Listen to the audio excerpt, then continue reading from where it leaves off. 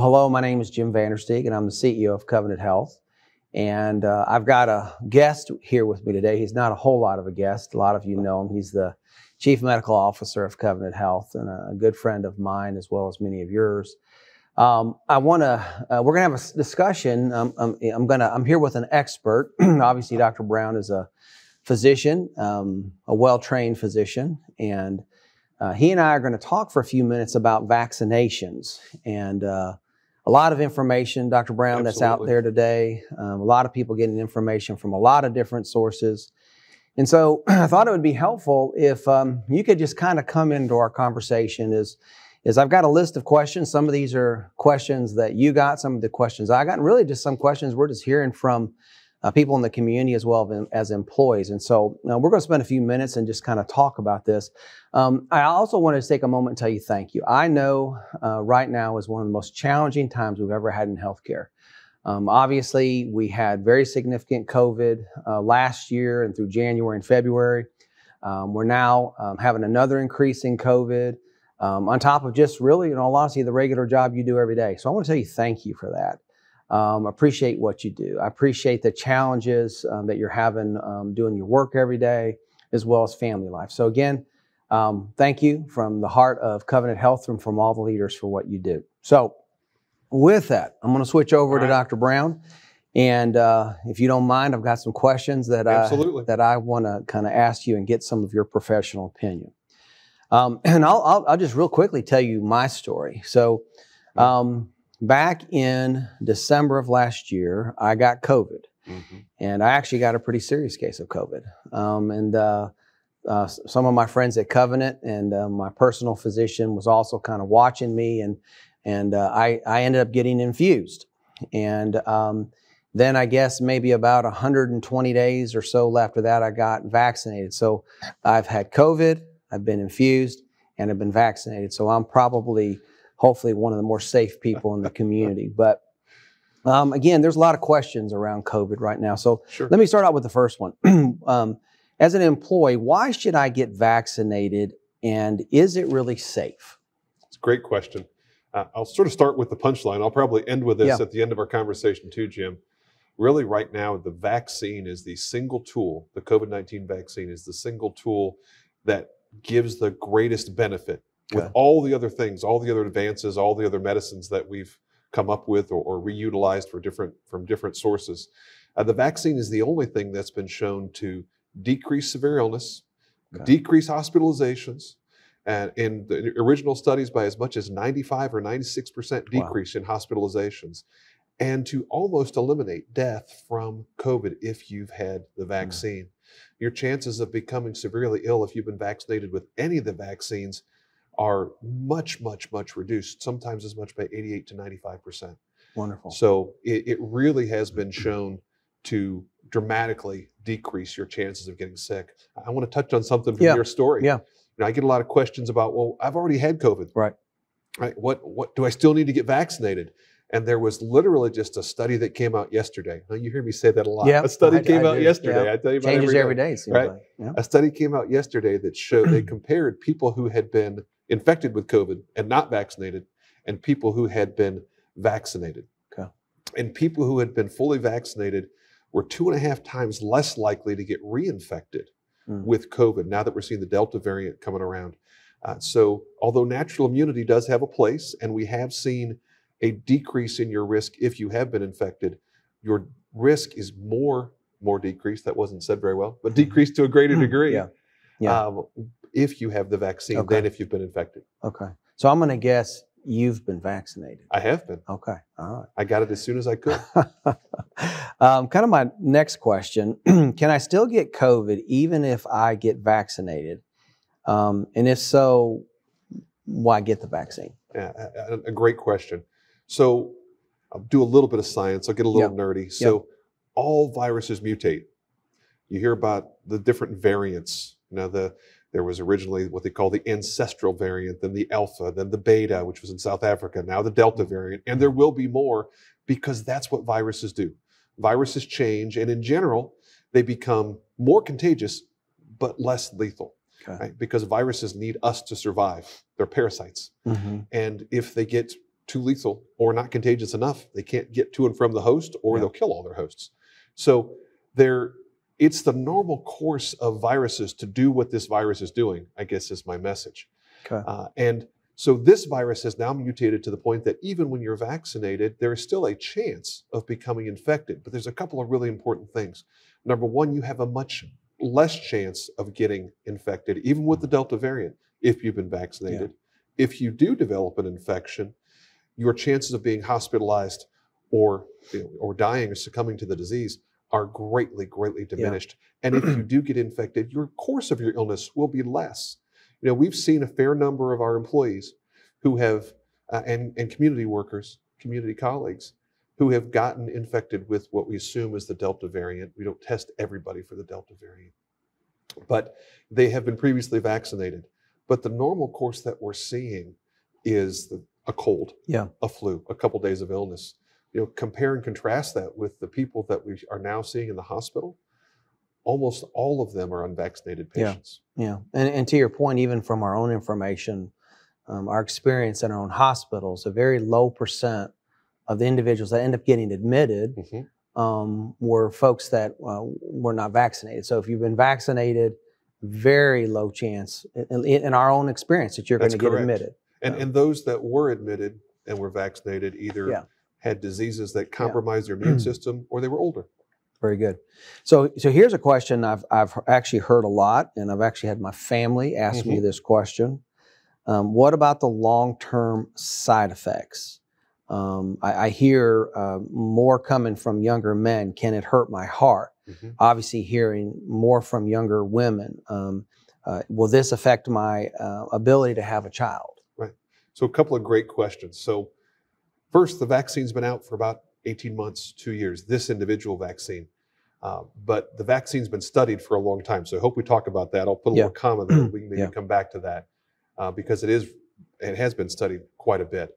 But because it's only been several years, we have several years of history to look back on. The flip side of that is we have hundreds of millions of patients in that period of time. So we have a much greater population of patients than we've ever had in any study ever to look at these type of side effects. So having said that, let's talk about fertility and childbearing and those sort of things first. All the major medical societies that focus on women's health, the American College of Obstetrics and Gynecology, the Society of Maternal Fetal Medicine, they all strongly recommend vaccination for women of childbearing years and for pregnant women. We know that especially in pregnant women, if they get COVID, they tend to have a more severe course.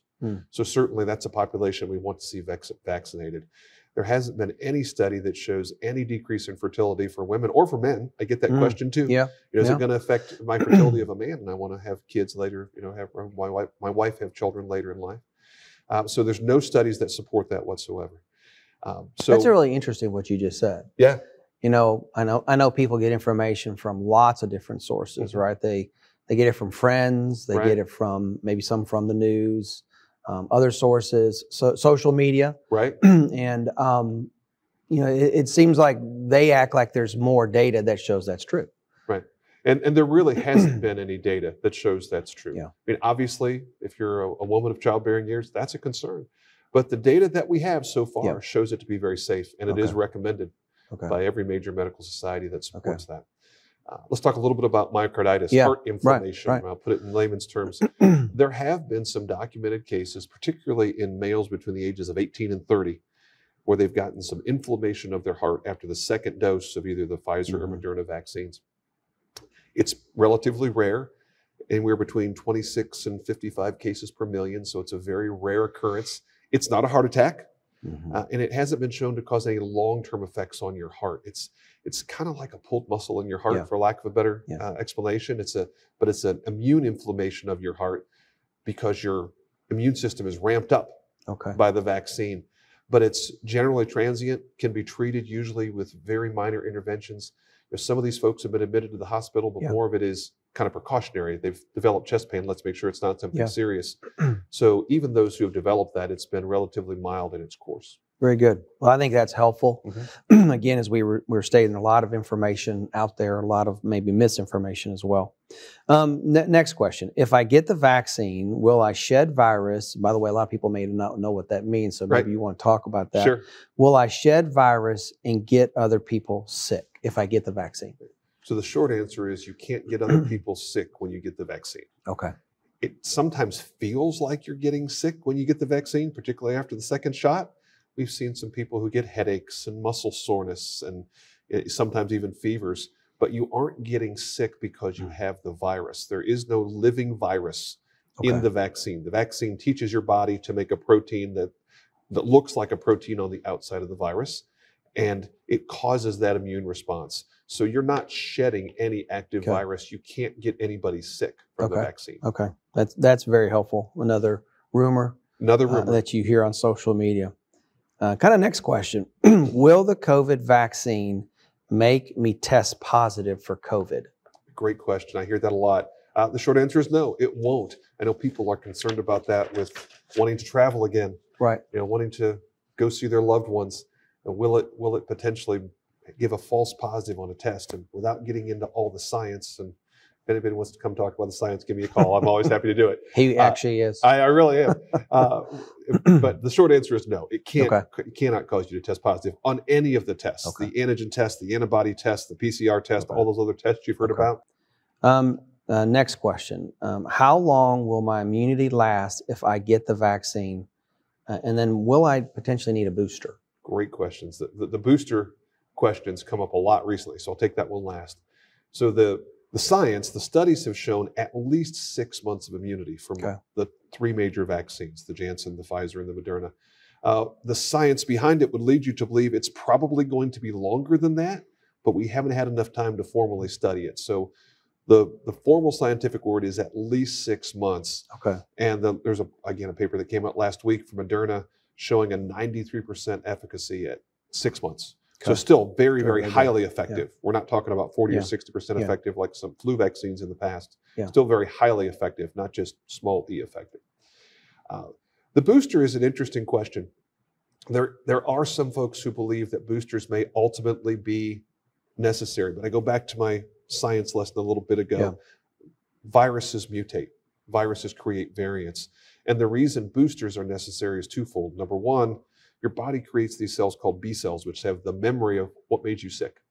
And over time, those B cells wane even after immunity. So some diseases require a booster to give you a memory booster, if you will. That's what a booster shot does, and why you have to get a flu shot every year, and so you get a booster of the measles vaccine, those sort of things. Those are the reasons that you get those booster shots. We don't know yet if you're going to need a booster. It's kind of a active discussion. There's actually a meeting this Friday with the ACIP, which is the National Immunization Committee, that's going to look at booster shots in patients who have organ transplants. There is a study that came out this week in New England Journal that says those patients who are immunosuppressed may benefit from a third dose. But in the general population, the jury's still out. Today, it's not indicated, but we're watching the science really closely. Okay, that's very helpful. Kind of next question. I have an underlying medical condition. Can I or should I still get the vaccine? If you have an underlying medical condition, and I'll look at the camera for this one, you are the population that is at highest risk for getting COVID disease. So absolutely, you should strongly consider, talk to your provider, obviously, because every person is different, but you should strongly consider getting the vaccine. There are very, very few medical contraindications, even more so than other vaccines, or less so than other vaccines, I guess I should say. So strongly urge you to talk to your provider about that. We've seen a couple of folks recently saying, oh, well, I've had a chronic illness. My doctor said maybe I ought to think about not getting it. Well, that's not necessarily the best advice. You really need to think strongly about it, because those are the patients we see get the most severe COVID illness. Okay. Last question before, I know there's some closing comments, but this is one I've heard so many times. It's this whole thought that it's new. Right. The how it was created is new, never been done before. And obviously you can understand why that creates concern in the minds of people of the way this, at least I think 2 of the vaccines Right. it made, the most dominant ones were made, was from a different process, new process. And just a lot of concern of, since it's so new, do we know a whole lot? And Right. so based on that, maybe I should wait a while and see what ultimately happens with people that have gotten the vaccine. So Right. what would your response? Is this such a new thing, the process of making this vaccine? The short answer is the technology behind this is not really new at all. Okay. If you look back, when did this sort of journey towards mRNA, those are the 2 vaccines you're talking about, Pfizer and Moderna, Yeah. when did it start? It literally started in the early 90s. When I graduated from medical school, Jim, that's how long ago it was, right? 1991 was about the time it started. It's been a while. A few years ago. It's been a few years ago, 3 decades. So literally it was 3 decades when the Are you lead old? scientist, Okay, just checking. you can ask that question on camera. I'll ask you the same. So I'm old. we're close to the same age, Okay. my contemporary. But yeah, it started about 3 decades ago with 4 or 5 different scientists with different parts of Yeah. the vaccine. So the science behind it has really been around a long time. And Okay. even though it felt like it came to market quickly, because it did come to market quickly because of political investments and a lot of other things that were, there's a lot of dollars thrown into it from the federal government that accelerated bringing it to market faster. But the mRNA technology has been around for 30 plus years. Okay. And the actual vaccine studies began about 12 or 13 years ago. So it really it's not a brand new vaccine by any stretch of the imagination. And it's been studied literally in hospitals and laboratories around the world by some of the best, most respected scientists in their fields. So it's really kind of a fascinating story. And I'll tell you sometime about how all the things that had to come together at the same time for this vaccine to be able to be available when it was available. There was truly a little bit of divine intervention, I believe. So it was really great. Well, I think that's a really important detail to understand. I mean, while the vaccines are new vaccines, right, the methodology of how they were developed is not a new methodology. Because I remember when I first started hearing about it, it was, they've never been developed this way before. Right. That's just not correct. And so hopefully, I know a lot of people continue to look at making decisions. Hopefully they'll understand that. That'll be a good fact for them to have as they make their decision. So kind of the last thing I wanted to do in kind of a closing comment is, we are having employees right now who a combination, I hope, hearing some of the information that you've shared, which I think is very helpful because it's very scientific based, it's very truthful, or a combination of that and as your peers maybe are making decisions now more and more to get vaccinated. Question you might have is, I want it now, I'm ready, what do I do? And I know one of the things that we have is we have a call center, a call number for those of you who are ready and now want to take the vaccination. It's 865-374-6159. So there's a phone number, but I would also say across our organization, and for a lot of you already know this, if you're ready for the vaccination, if you don't remember the number, maybe we'll try to put it on the screen ultimately, but if you don't remember it, you can go to leadership throughout our organizations and say, hey, I want to have a vaccine. I'm ready to be vaccinated, and we'll work through that. So I just want Mark, Dr. Browne, thank you for your time. Dr. Browne is not only an expert for Covenant Health, he ends up on news stations quite frequently. He ends up on the Halloran Hilton Hill show quite frequently. Again, because there's so much information that's being sent out there in different forms. I think more and more people are saying, I'd like to have a trusted source that will use data, will use science, and help me understand, help make this decision. So, thank you for being here. My pleasure. Again, to all of our teammates across our system.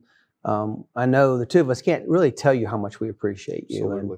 And the fact that you make a difference every day. And so I do hope, in full transparency, this will encourage more of my teammates to consider getting the vaccine, because I think at the end of the day, I know for me personally, on one hand, when I weigh the risk on this side and I say, what if I don't get it? When I look at those risks, whether those were personal risks or risks to my family and loved ones and others, and then I put on the other side the vaccine and everything we can know today, my personal decision was that I was ready to be vaccinated. So again, hope this is helpful to you, hopefully encouraging to you.